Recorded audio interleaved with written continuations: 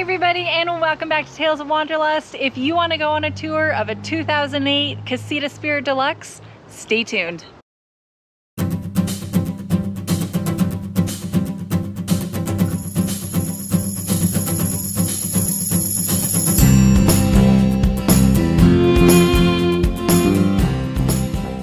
Welcome back to the channel, everybody. So today I'm going to take you on a tour of this 2008 Casita travel trailer. All right, touring 17-foot trailers is always a little tricky because it is so packed inside. So here is the entranceway. You do need to watch your head on Casita trailers when you go in because it is easy to hit your head, and I don't know how many times we've hit our head on that. So it is raining, and I'm gonna close us right on in here. This is actually my boyfriend Michael's travel trailer. He purchased this last year, and then he and I went through and did a complete renovation of the trailer to really make it look new, modern, and really comfortable here on the inside. I absolutely love the interior of this trailer. It is really cozy, and there have been moments where I've debated giving up the base camp for a Casita. But unfortunately, this is actually our last day with it. It is going to its new owners tomorrow, and Michael is going to be switching from the Casita travel trailer that he has to tow over to a truck camper. So I'm going to take you on a final tour of the Casita, show off all of the renovation work that we did. You might be wondering why I'm wearing glasses and it's raining out. I am recovering from eye surgery, so you're going to have to deal with the sunglasses throughout this tour. The Casita RV is a really cute, very comfortable 17-foot RV. One of the things that makes it so cozy on the inside is that the walls are actually fully carpeted. It is a marine grade carpet, and it's one of the features of a Casita that is really amazing. It makes it much quieter in here. It helps insulate the walls, and the construction of the Casitas are pretty simple. They're basically like two boat hulls stacked on top of each other, and then this carpeting finishes off the walls instead of seeing the rough fiberglass. So for some people, the carpet on the walls is a little bit weird. I personally find it extremely cozy. The really entertaining part is when you have animals in here and you actually have to take a vacuum cleaner and start vacuuming your walls. It's also a fully featured RV, so it comes with the rooftop fan. This model has the air conditioning in it. You have a sink, a 2-burner stove. It has some ventilation above the stove. There is a wet bath, so you have your toilet and your shower. There is a large gray and black tank. There's also a small freshwater tank. You can get a bigger one in some models, but this one is pretty small. I think it's about 15 or 18 gallons. All right, in this little Casita, there were a lot of different things that we did. Overall, I think we maybe spent between $2,000 to $3,000 to do all of the renovations. I don't remember the exact price of things when we go through, but I'll kind of give you an idea of if it was expensive or not. Some things are pretty labor intensive, but pretty cheap to do and make a big difference. One example of that is paint. So the 2008 Casita comes standard with a light wood panel color. And what we did was we pulled off all of those wood panels, we removed all of the hardware, and painted everything. All the cupboards are now this gray color. It is an iron gray paint from Behr, and all of the hardware is now an aged copper color. So just those minor updates really completely change the feel and look of the Casita on the inside. That one was a pretty cheap renovation overall. I think we went through maybe a quart of paint, if that, and then 2 to 3 cans of the copper spray paint. It did take several days in order to get everything off, paint it, put it back together. So it was very labor intensive, but overall not very expensive to do. Since we painted all of the hardware for the cabinets a copper color, we wanted to keep the interior matching that copper, including the hardware for the tables. So the tables have a base down here that sits into the floor. And then it also has the stem and the table attachment up here to the table as well. All of that we spray painted copper. In addition, down at the bottom here in a Casita, there's usually a big piece of wood that covers this area because the carpeting here has some sort of treatment on it. And it's really not that pretty to look at. But having that piece of wood here really takes up a lot of the legroom and it makes sitting at these tables a lot less comfortable. So this is just a piece of PVC pipe that was cut so that it will cover the wires that go through here. Spray painted it copper and then put it in here, and it really opens up and gives you a lot more legroom. In addition, this is not the standard table piece that comes with the Casita. This is actually the table leg from the base camp. So I had an extra one because I always leave my bed in the base camp down. So we took the extra pole, we purchased this bottom piece, and now this table leg can come out and we can put in a smaller one. The reason we had to replace this is in a stock Casita, it comes with a thin piece of wood that can rest here on these benches and create a bed on this bench. However, Michael ended up making a custom tabletop, and this is a custom walnut wood tabletop. It is much heavier than the stock tabletop that is in here, and those ledges don't really support it, and we wanted to make sure that there was something underneath. So the table leg that we use now out of the base camp, it has the long leg for when we want this to be a dining table, and then it has a short leg so when it needs to be a table laid out. We really wanted everything in here to match. So even in the custom walnut table, there is an old knot that created a really big indentation in the wood. That was filled up with a copper colored epoxy before the epoxy tabletop was put on top. So now there's a really cool copper feature right in the middle of the table. This also has a full epoxy top, so it is very hard and it will stand up to everything.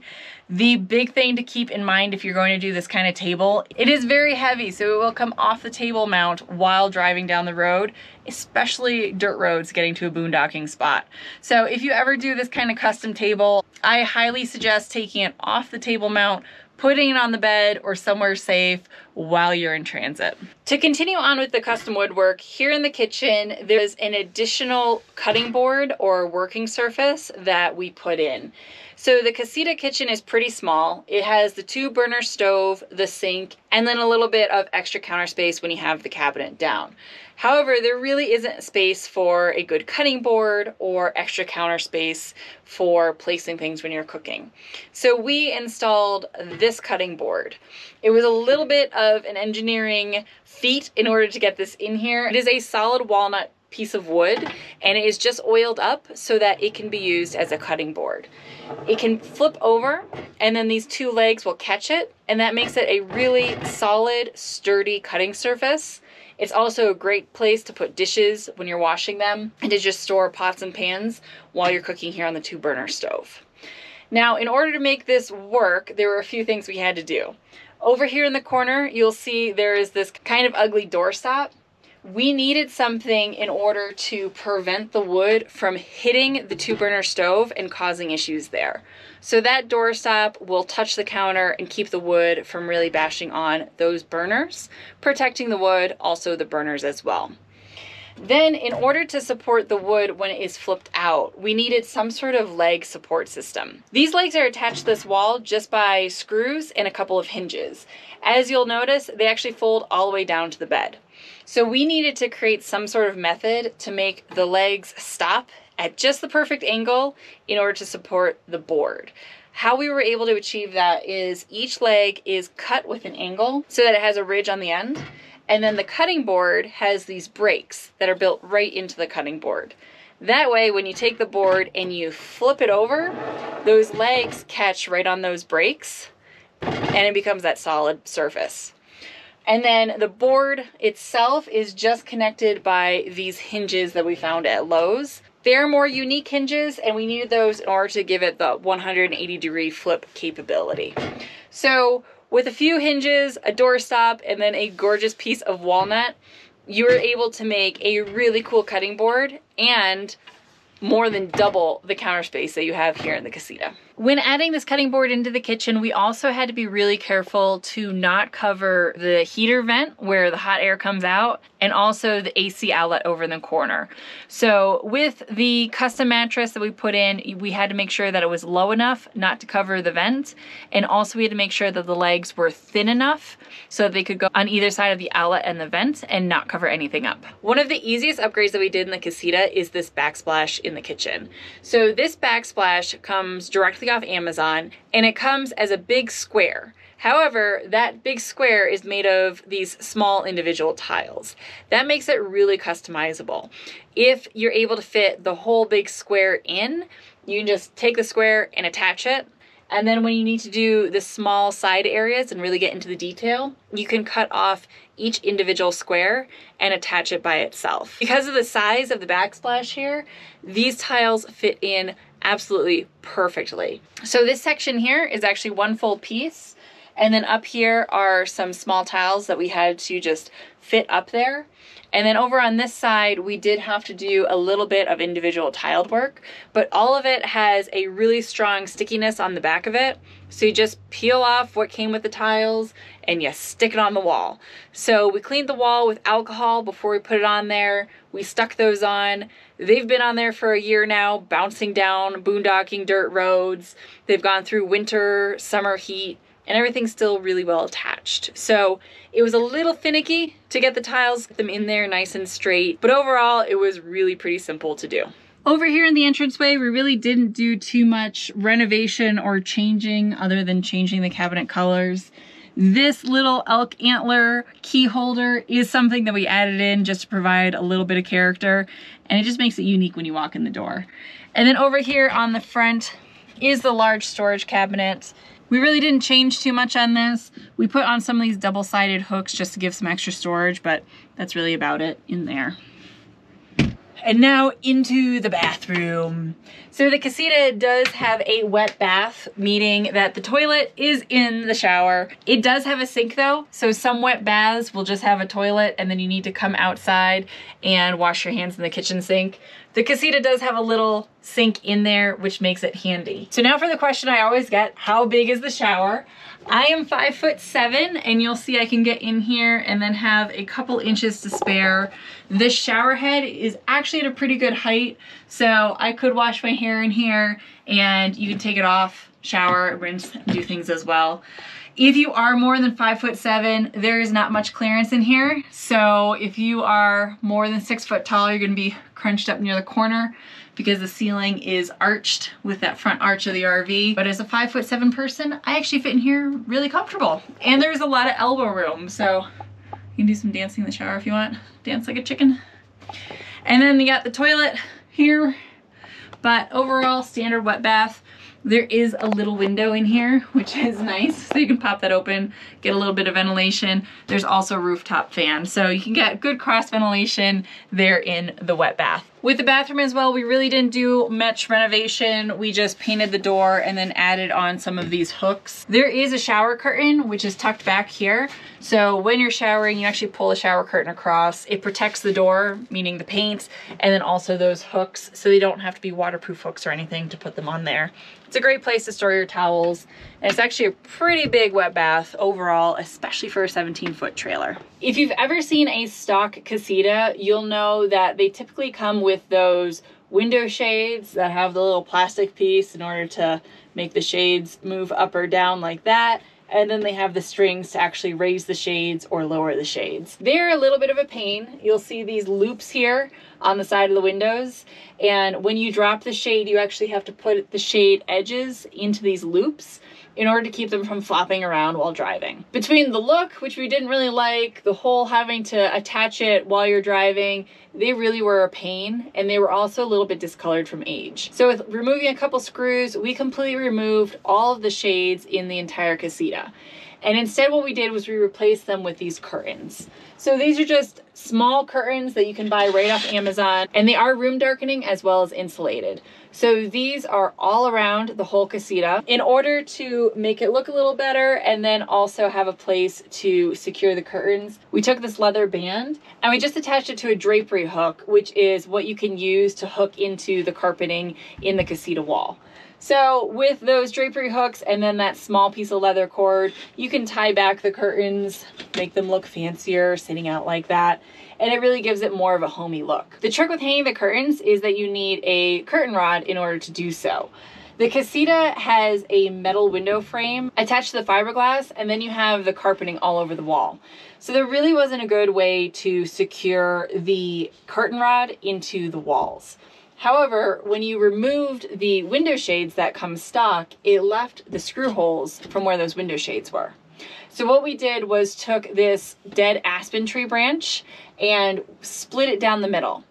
We also took off all the bark so that you can see the different coloration of the aspen wood underneath, which is really beautiful. And we made custom wood pieces that went along the top of each window. So it was drilled right through where you can put the screws to attach it into the frame. And then the curtain rod just attaches right onto the aspen wood. And it's actually really secure and it holds these curtains really well. The only downfall is you have to watch where the different knots are on the wood, because this window only opens about 3/4 of the way because the window does hit one of those knots. Other than that, it gives it a really beautiful trim, a more rustic outdoorsy look, and you don't have those ugly white curtains anymore. You'll also notice, in order to match the copper everywhere else, this is just a cheap curtain rod out of Lowe's. It was only a few dollars, and we spray painted the whole thing copper, as well as all the supports. That way we kept with the copper theme, and it looks a lot more expensive than it actually is. The final renovation that we did here in the kitchen was to put these cushion covers on the stock 2008 cushions. So the cushions themselves are your typical 2008 RV swirly pattern cushion, which the colors are okay with the interior, but it really didn't match the more modern design.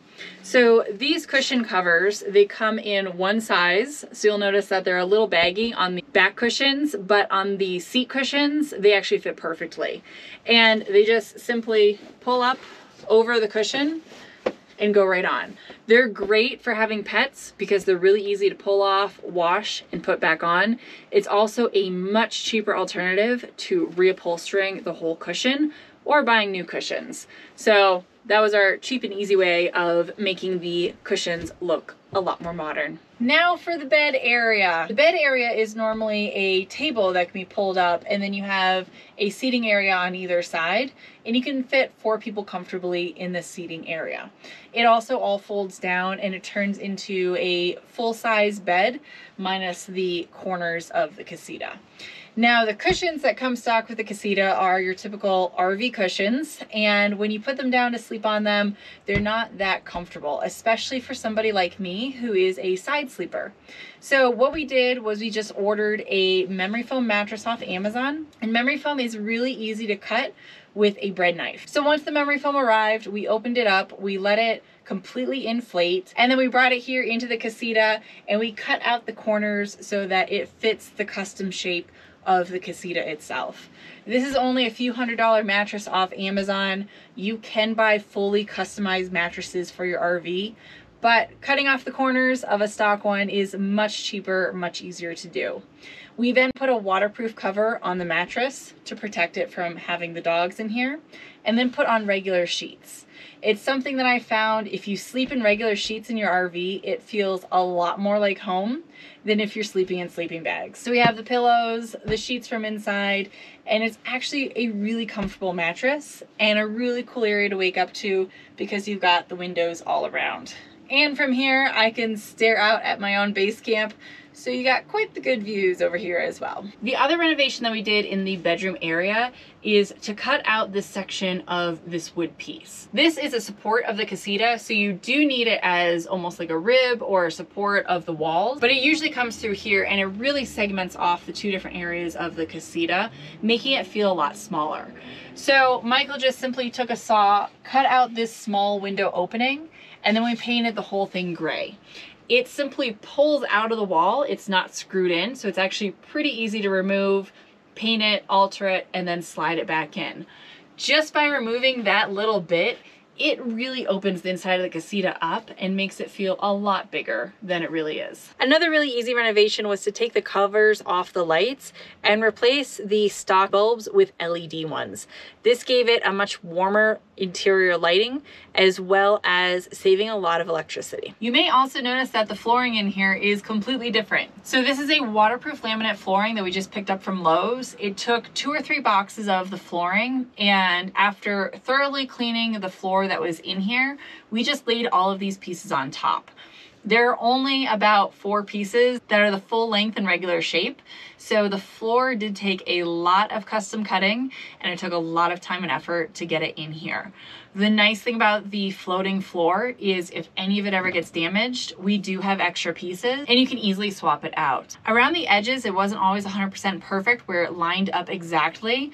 So once in a while you would see a little bit of a gap. How we solved that was we took a gray waterproof caulking and we put a bead along the floor and then just smoothed it out. You can barely even tell standing up that there's a caulking around the floor, and it really just finishes off the edges and gives it a much cleaner look. And then we did put solar on the roof as well. So one of the first things we did was install 340 watts of Zamp solar panels on the roof. They were used panels that we purchased off of a friend for pretty cheap. And then Michael created the custom aluminum brackets. It's just aluminum he purchased from the hardware store, bent into the brackets, and then we used a heavy-duty mounting tape in order to attach them to the roof. They've been up and down the highway at 70 miles an hour, up and down boondocking roads, and that tape is holding strong. In order to complete the boondocking electrical, we added in some 12-volt plugs, and that lets him charge a phone, different things like that off of the USB, and also puts in a 12-volt cigarette lighter outlet where you can plug in a small travel inverter. This Casita does not have a full house inverter in it. We didn't want to put that kind of money in since Michael was just traveling in it part-time. So with the 12-volt plug, we just used a simple inverter that you can get off Amazon, plugged it in there, and then he could put his AC plugs for his computer and different things like that right into the inverter. In order to wire the solar from the roof into the battery compartment and then run the wires in here to the 12-volt plugs, we use the old satellite dish box that is on the outside of the Casita. So it's just an open box that has a weather seal on it, drilled part of that out so that we could run the wires through. The wires could then come through where that satellite was, down into the solar controller, the 12-volt plug, and then also the battery compartment. So the nice part is we didn't have to drill any new holes into the Casita shell at all, and everything is able to be hooked up behind the scenes so you don't see any wires or anything like that hanging. With that setup, we could easily run the heater, laptops, everything like that in here. You don't have enough power in order to run the AC because there is no inverter in here built in, but it really worked well for everything we needed. If we had kept the Casita for longer, we were going to look into upgrading that battery to a lithium, but unfortunately we are selling it sooner than we thought, so it's going to go as is, but that would be a great upgrade for the trailer as well. So that is it. That is all of the different renovations that we did on this 2008 Casita. I am going to say my final goodbyes to the little Casita and send it on its way. It really is a very comfortable little RV. Casitas are known for their quality, and I do know a couple people that have lived in them full time and absolutely love them.